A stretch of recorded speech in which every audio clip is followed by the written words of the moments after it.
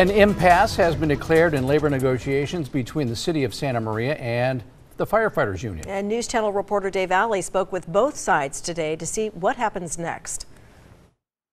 Months of labor negotiations between the city of Santa Maria and the firefighters union have produced no deal. The membership unanimously rejected their last best and final offers twice, and that's where we are today.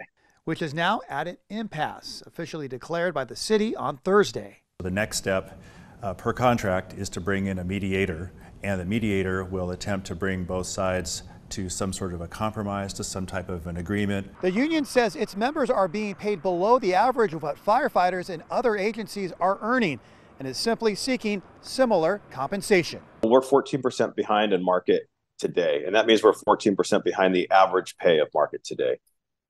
We've presented about 6 proposals to try to get us to average pay over 2 and 3 years. The city says it's committed to an agreement that works financially within its budget constraints while demonstrating its continued commitment to public safety, and points out it recently came to a contract agreement with a different union which represents other city employees. In year 1, it's a 5% wage and compensation increase, and in year 2, it's another 5% increase, and that will take effect next January.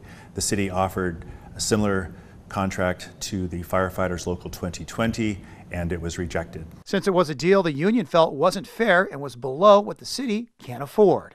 We watch the city budgets. We watch the council meetings. We know where they move money to annually.